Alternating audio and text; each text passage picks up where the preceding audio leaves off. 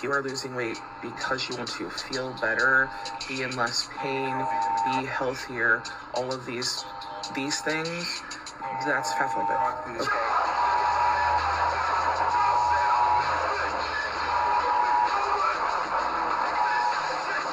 I'm not fat phobic. I just don't want to be fat. That's not how it works. No, seriously, I have no problem with fat people. I think they're beautiful. I'm all for body positivity or whatever. I just don't want to be fat. Actively not wanting to be fat is fat phobia. And therefore, you're fat phobic. So it's fat phobic to not want to be fat? Yeah, actively not wanting to be fat is fat phobic. Being fat is a choice. Size isn't generally a choice. So you're telling me that if I hit the gym to maintain my figure, then that's fine. But if I try to maintain my figure because I don't want to be fat and gain weight, then that's fat phobic. I hate my own generation of lost hope. We are doomed. What happened to my body, my choice? When a fat person themselves want to be thin, then why can't a thin person complain about not wanting to be fat? This person said not wanting to be poor is classed as a joke. This person replies saying yes if you spend your time thinking about how much you don't want to be poor.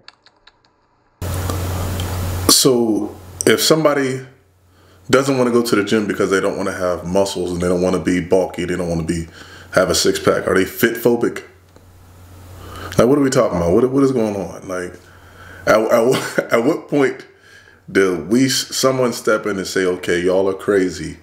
Y'all need to stop, and start making healthier decisions in life?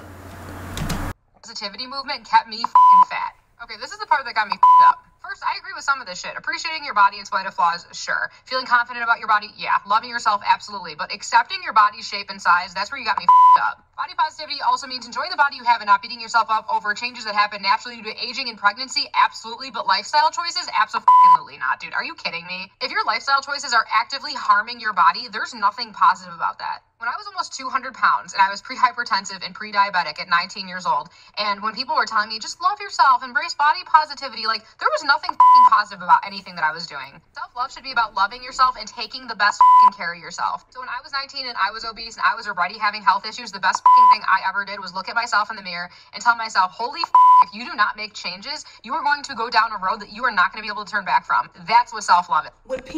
You should love yourself the way you are, the way you're designed. You shouldn't look at someone else and say, man, I want a butt like hers, or I want a chest like his, I want arms like his, because you're simply not built like that. I can't look at Arnold Schwarzenegger and say, I want to be his height, his size. I wasn't blessed with that. But I should want to maximize and look the very best that I can potentially look. That's body positivity to me. How your life choices became a positive thing, even when they're negative, that makes no sense. So if I want to smoke cocaine or snort cocaine and smoke or inject heroin all the time, all of y'all should just accept that. None of my family should complain about it. My kids, they should be all right with it. They shouldn't. I shouldn't have to worry. My wife shouldn't. You see what I'm saying? It makes no sense. If I'm doing something that's detrimental to myself and I don't have anyone around me to call it out, then that's shame on me for not surrounding myself with people that actually love and care about me. But for the people that have those people around them and they're simply saying that they're judging me, maybe you need to get shamed a little bit. So I heard that shaming people builds character, which it usually typically does. Are fat phobic on this platform, you should be uncomfortable. You should be uncomfortable. It is irresponsible to come on an app where there are vulnerable young people and be so fat phobic, to spread such hate and harm, and do it under the guise of caring about people and making it about people not caring about themselves. You don't get to do that. And it's tolerated too much. And it's made light of heart too much. Fat phobia should make you uncomfortable because it is intertwined with every single other system of oppression that exists. What are we doing, man? What are we doing? Lord help us. So I own a gym. Me and my brother own a gym. And one of the major reasons that people come to join that are overweight, that are obese, one of the first things that they say, man, they're tired of not being able to walk up the stairs without being winded, walk to work without being winded, struggle to get inside their car, put their seatbelt on, little day-to-day things that they're uncomfortable. Speaking of uncomfortable, she said uncomfortable several times. They don't want to be uncomfortable anymore in their own skin. So maybe we need to change the definition of fat phobic. See me, I can't eat anything, but you got it. Huh? This should be what was considered fat phobic. This is nothing right about this video at all. Nothing right about what this girl's about to do. You got a two-tongue chili over here, eating everything, while I can't eat anything. What?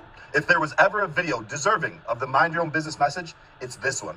To film somebody in public, to shame them, to make fun of them because of their size, their weight, all because you're upset you can't eat because you have a disease? Really? Shame on you. But hey, this is the culture we live in. This is what social media has become. We will do anything for likes and attention. We will film somebody to post on social media, to shame them, just to become social media famous, just to go viral. Who cares about their feelings? Just do what you want. This is absolutely disgusting. I can't believe somebody thought this was okay to do to another human being. To this woman, if you ever see this, I am so sorry this happened to you. And to the woman filming, you need to do better. Mind your own business. You're overweight, like just Shout out Joe just brought up a really like mind-blowing point. When you're being fat phobic, you're also being a little bit classist. Have you heard of this argument? I have not heard of that. When you're somebody who has less money, it's a lot easier to be overweight. To buy a whole meal at a grocery store is a lot more expensive. But if you go like to say a McDonald's, they have like $1. Or Little Caesars. Yeah, you could get pizza for $10. It's cap. That's cap. Right off the bat. It's cap. I have a video that I made years ago talking about the difference in eating healthy and with the breakdown. You can literally go to Walmart and spend under $3 a meal by eating healthy. So this is straight cap. Now, if you're talking about pizza, feeding the whole family with pizza, maybe you can argue the price difference. But when it's all said and done, that price of that hospital bill gonna come out to a lot more than what that food would have been if you just would have spent a couple extra dollars to save your life. To feed your whole family. And like groceries, that would come out to what, like 30, 40 bucks or 50, depending on how big your family is. To even have time to work out is also a privilege. Like, a lot of people who are like lower income, they're working to get by, bro. They're working long hours, long shifts. They're not gonna have time to even work out. Like, obviously, they're gonna be overweight. Or like they're too tired to cook, so they're just buy a piece of pizza. It's not necessarily anybody's fault, right? It's not necessarily an ugly thing because people can't help but be overweight. We hand people excuses. Y'all realize that? It's getting to the point that we're giving people excuses and things to run with rather than just doing something about and making changes in their life. You don't have to have a gym membership to work out. Yeah, it helps. I'm a big fan of resistance training. I'm a big fan of weightlifting. I'm a big fan of the cardio machines here and there, but you don't need that. You can literally wake up, go outside, go for a walk. If it's too cold outside, you can literally walk up and down the stairs, do a couple burpees, do a couple push-ups, do a couple squats, and be perfectly fine. Get in shape right in the comfort of your own home. I will not associate with you if you're fat. That's when it matters, because... No, I totally get it, because I actually don't associate with people who have adult braces. And if you're thinking, Erin, that's mean, she can't help but have not straight teeth. Some people just don't have not straight teeth. I think you just ran into the point. See what I mean? See what I mean?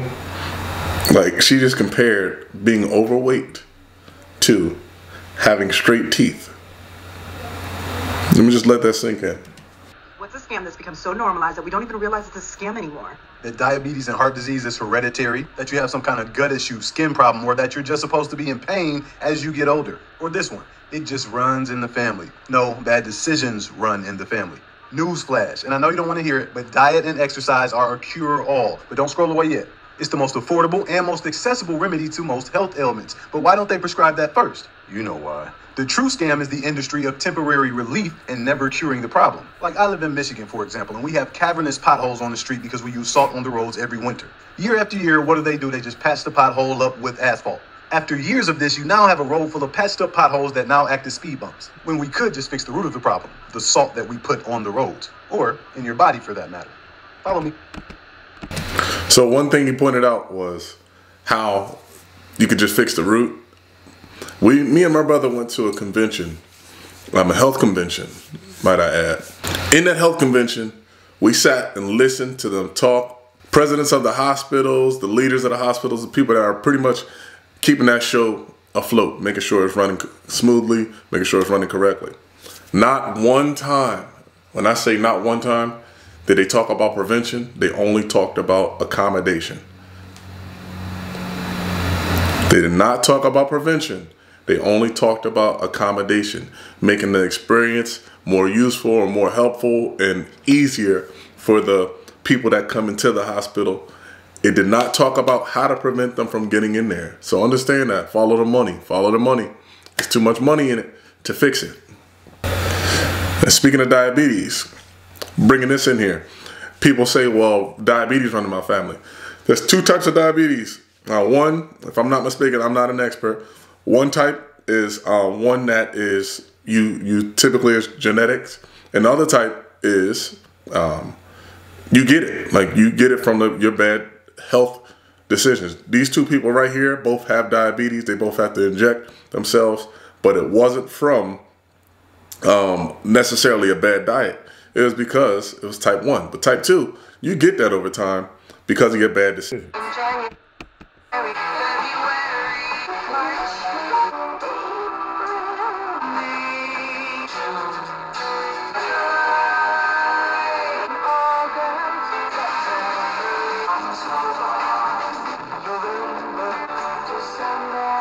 gonna say something controversial and I don't care. I don't care how trendy or cute or fun it seems to be fat. Don't let that shit fuck with your head.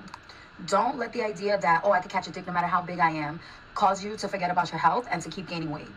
I actually feel kind of guilty for being a part of this movement, and I know it's not my fault or my responsibility to keep other people's health, but being a pioneer in this game, like I literally was one of the first influencers to work with Fashion Nova before they even had a plus size line. So when I say I'm a pioneer, I'm a pioneer. I'm one of the main reasons why we have the plus size fashion industry that we have, and you could argue with anybody, that's the truth.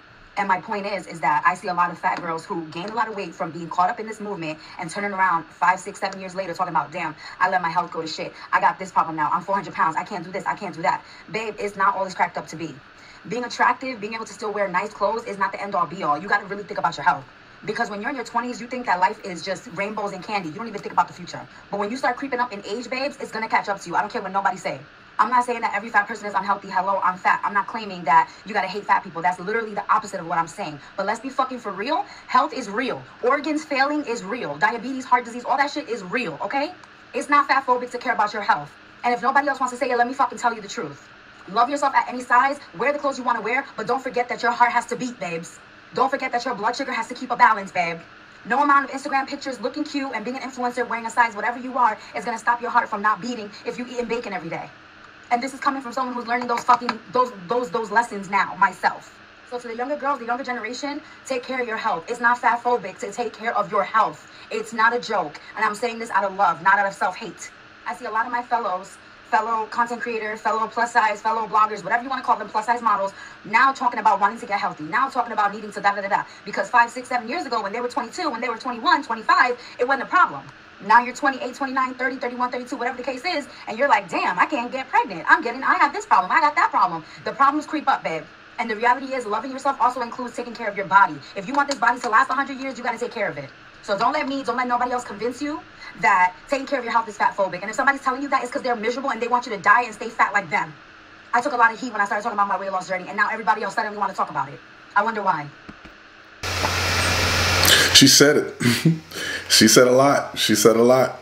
But that's people don't understand, and you think they're making fun of me because I'm fat thing. It's not the case. It's literally health issues that come with being overweight. There's a lot of things that are a struggle when you are overweight. There is a such thing as a healthy weight. So when you hear people say, well, not everyone that's overweight is unhealthy. It's kind of is like that. It kind of is like that. I heard another girl compare a famous, I won't say her name because I don't want to seem like I'm picking at her. A lot of the internet picks at her every 2 seconds. But they were saying how this overweight performer dances on a stage and no one wants to, they complain about her being overweight, but we go and watch 300-pound linemen. Those 300-pound linemen are running faster than a lot of you guys, like normal day-to-day people, and they're 6'5", 6'6", with 300 pounds, carrying themselves. And a lot of them, as soon as they get out of the NFL, guess what they do? They lose the weight. Or just because they're professional athletes doesn't mean they're healthy. We just are entertained by it. one doesn't discredit the other. Unhealthy is unhealthy. If you diet, you lose weight, right? For many of us, we can go on a diet, something like The Biggest Loser, right? You go and you strict people, you make them work out for 10 hours a day, and then you feed them 500 calories. For most people, they will acutely lose weight. But 96% of those participants in The Biggest Loser regained their weight because their brain worked well. It was supposed to bring them back to store what they needed or what the brain thinks it needs. So willpower, throw that out the window. My last patient that I saw today was a young woman who's 39, who struggles with severe obesity. She's been working out 5 to 6 times a week, consistently. She's eating very little. Her brain is defending a certain set point. So, the debate was if obesity was hereditary and if it's necessarily avoidable. And they talk about genetics. I'll use me and I'll use my brother. My brother, if he eats anything, if we ate the same exact diet, we both ate, let's say, just junk food for an entire month, I'd probably gain maybe 10 pounds. My brother would almost guaranteed gain about 25 pounds. And we could stab the same starting weight, but if we ate the exact same and it was all pizza, burgers, and just junk food for an entire month, I could gain probably when I say exact same food, because we've done it, exact same food, I'll gain a couple pounds, he'll gain almost double. Now, I say that to say this. Yes, your genetics can control whether you get extremely overweight or obese, but it isn't the reason that you're obese. Your genetics isn't the reason. What you put in your mouth is the reason, and the amount of exercise and your calories in versus calories out. One thing she mentioned was willpower, and this may be a reach, but this is why I say everyone should be doing a carnivore diet, because you don't need necessarily willpower when it comes down to following a diet. I think the carnivore diet is probably one of the easiest diets to follow and to stay consistent on without having to worry about how much I'm consuming or how little I'm consuming. You just eat till you're satisfied and keep it moving. If that was the case for those people, for anybody that's saying this in my family or runs in my family, we wouldn't be having this discussion. There's an old saying, it doesn't run in your family. No one runs in your family is a problem. It's a joke, but it's true. It's a lot of truth behind it. There was a time where it was only hunters and gatherers. During that time, there wasn't people that were obese. There wasn't people that were out of shape to the point that they couldn't move, because they was actively moving and gathering or hunting for their community, which had to keep them in shape. And on top of that, they was eating healthier options. All the options that we have today weren't available. If they were making things out of ingredients like a bread or something like that, that was a treat, and that was an addition to what they was eating, which their base was meat and or fruit when it was seasonal. If that was the case when people were doing that today, majority of our problems would go completely away when it comes down to health, wellness, staying in shape, being at a healthy weight, things of that nature. This video should be an eye-opener for us, for everyone, to understand, like, yo, this is getting out of hand. Like I said, follow the money. There's a reason that we're having discussions about obesity, because the people that are encouraging us to eat whatever are the people who profit the most from it. If I could find a picture that was a magazine cover today versus the magazine cover back in those times, like they're pushing this narrative because they want us out of shape because it's profitable for them. It's profitable for them. There's a lot of money in this. Follow the money. If you follow the money, you'll see people's motives, you'll see people's intentions, and you'll see why we're headed the way we're headed. I hope this video was helpful. I hope you all enjoyed it. For the people that are following the carnivore, if you think this could be a solution for everyone, please write it and leave your comments below on how the carnivore diet has helped you. Other than that, y'all know the YouTube stuff. Like, share, subscribe, get all that stuff out the way. Follow me on Instagram, TheBandman16. Other than that, I'll see y'all next time.